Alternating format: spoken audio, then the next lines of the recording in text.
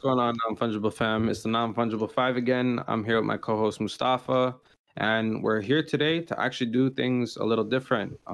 We're going to be actually talking about a video that's not so much time sensitive, but it's very informational and it's going to be very beneficial to how you guys navigate in the space. Today's video's topic is how to get whitelist and what are the best ways to get whitelist. First off, give us a follow on Twitter, guys. We're trying to grow that following base and we're trying to get bigger. We're going to be posting all of our videos as well as anything insightful that we have to say about the market in general. In addition to that, subscribe to our YouTube channel as well and get your friends to subscribe to our YouTube channel because we're going to be hosting a giveaway once we hit 100 subscribers. So let's try to get there as fast as possible, guys, so we can get that giveaway underway. And lastly, before we start the video, is we're going to be doing our upload schedule every Monday and Thursday, so you guys can expect videos on those days for anything that's just going on in general. So the first main thing we're going to be talking about is the importance of whitelist and the process of actually getting onto the whitelist. In terms of the importance of whitelist, what you first have to think of is that when you're buying things off of secondary sales, so meaning OpenSea most times, it's very difficult to be profitable unless you really know what you're doing. And then even then, there's a good chance that your sale could go wrong. So the best consistent way to be profitable in the NFT market is to get whitelist. And why I think that is because of the 24-hour period they usually give you. So when you get whitelist, they usually give you a 24-hour period where you can buy the NFT.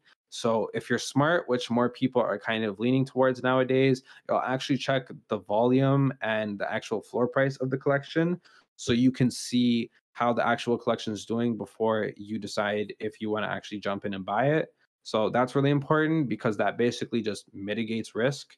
You have basically no risk because you have that flexibility of when you want to buy it within that 24 hours and you can see how it's going to do and you can see if there's a demand for the project at all. So if a project doesn't do well, you don't mint. If a project does well, you mint within that 24 hours and you can flip if you want to and make your money. So that's why I think it's really important. Another thing that's really important to actually where we are right now in the market is because things are a little bearish right now and there's not as much volume in the market in general, things on the secondary sell side is not doing or performing as well as they were in, let's say, January. So whitelist, I guess you could say, during the bear market is even more valuable because it's one of the only exclusive ways, I guess you could say, to make money. Don't get me wrong, you can still make money in the secondary market. It's just a lot more difficult and you have to be a lot more selective. So just kind of grinding whitelist is a very risk adverse way that you can make money even when the market is in a serious downtrend. And we've done this from actual personal experiences. We've been doing this since like September when things were very down because August was a very good month and then things crashed. So we started and worked our way through the bear market. So we know the value of whitelist.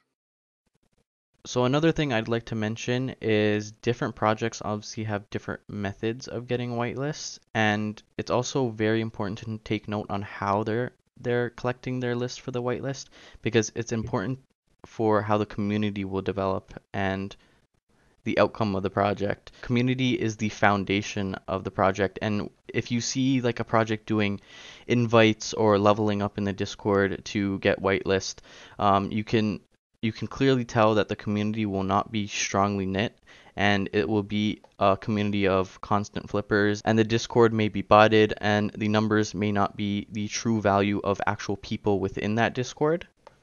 Also, giveaways on Twitter is also, in my opinion, a really bad way to give whitelist to a community. Obviously, I know some projects do some giveaways, but I prefer to either keep it to no giveaways or a very limited amount of giveaways.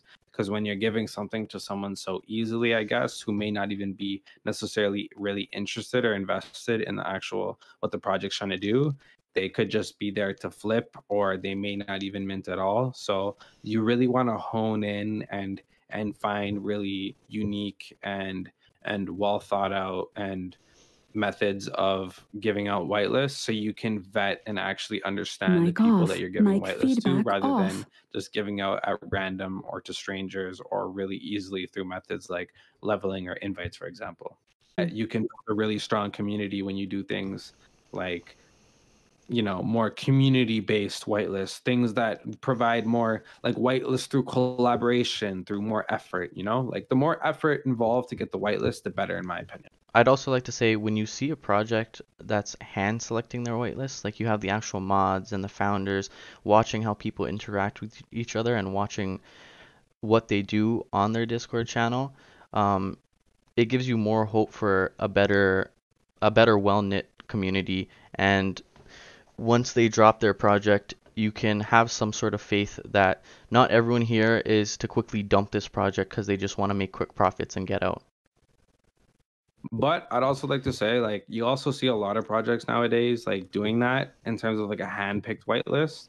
So even that, you can build a kind of synthetic community, because if you have a moderation team that isn't necessarily the best judge of character and they're just giving out whitelists left, right, and center, you're not going to have a very well-knit community. So in my opinion, the best way to do it is you want to find projects that are giving out whitelists through handpicked or some sort of something that involves a lot of effort, but it's very well thought out. Whoever's hiring the moderators has to be very mindful about recruitment and who they're hiring, and they have to be very critical and a good judge of character, so that they can meet these people and understand really who's good for the project and who's not, so that you can whitelist people you think are actually good for the project, and not people who are just faking it or grinding or just there to make a quick buck. Because I mean, let's be real, like most people actually most people were in it in the space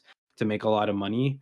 We want to see a genuine interest in the project, and you want to have a mod team that can be able to differentiate people who are actually generally interested and people who are strictly here for just the money. So one of the first ways to get whitelists that we're going to talk about here is through art. Any type of sort of artwork. This could be digital artwork, such as making something on Photoshop if you have that digital skill. This could be hand-drawn artwork if you're more of a paper pencil artist. It could also be things that you don't expect, such as like music. I've seen some people actually make like their own custom songs or anthems for their projects, and projects actually love when people do that. I also see sometimes people make these dances for their projects. I don't know if that works too much. I know some projects like that, but I don't see it often in the space. In addition to just art, just skills in general. So if like you can showcase like a talent or some sort of skill and like really show people and kind of like relate it to the project and show that like, oh, you spent a lot of time and effort, and plus you showed off your talents to show how much you love the project, that can be a really good way to get whitelist. If not, if you don't have artistic skills, for example, and you have other skills. Yeah, I'd like to also say that this method has actually worked for us. I make some art. I make some digital art on my iPad through drawing with my Apple Pencil, not like Photoshop or anything like that, and I can put up some of the artwork here. I've made artwork for everyone in the Non-Fungible 5 for Ape Kids Club, which got us all whitelist, and I've actually made artwork for My Pet Hooligan, which didn't get me whitelist. They weren't getting out whitelist through artworks, but it made me way more well known within that community. And every time I would hop into that Discord or talk to anyone in the Discord, they would be like, "Oh, it's the artist. The artist is here," and it sort of built that name for myself within that community. To build on what you just said, Mustafa, it kind of relates to our next point, which is community engagement. So that's kind of my specialty, I guess you could say. I'm really big on building connections with people and just building long-lasting relationships, and understanding that, this space, we're all like-minded, we're all here, we're all early, we all are very interested. So why not sit here and discuss and connect and really, everyone's from a different place in the world. It's a really interesting space that I've never seen before. So I kind of spent a lot of time, not only, I'm not very big on the actual text chat, but I spent a lot of time in the voice chats. And I just I don't grind for levels or anything like that. My goal when I go into a community is just to learn about the project and to share what I've learned and what I like, and to make as much meaningful connections as possible, so that even if I don't get the whitelist through doing all those things, that I'll still walk out of it with tons of connections and tons of friends that honestly down the line have helped me out a lot. Like people I met in October, for example, ended up being some of the moderators for some of the biggest projects in January and December. And that benefited me a lot, for example. So just remember that networking, connections, and actual building relationships is really important in the space. And especially when it's really small right now, a lot of these people you're going to meet are going to do honestly, some really big things in the space. So you want to have your ear to the ground and really meet as many people as possible, so you can, if you want to do something in the space, you can do it, and that you have as many opportunities and doors open for you as well.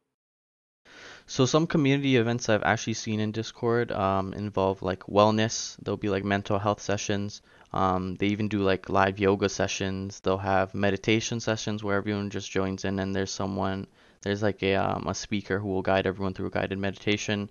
They have like DJ party events within their Discord. Sometimes they even have movie events where everyone joins and watches the movie together.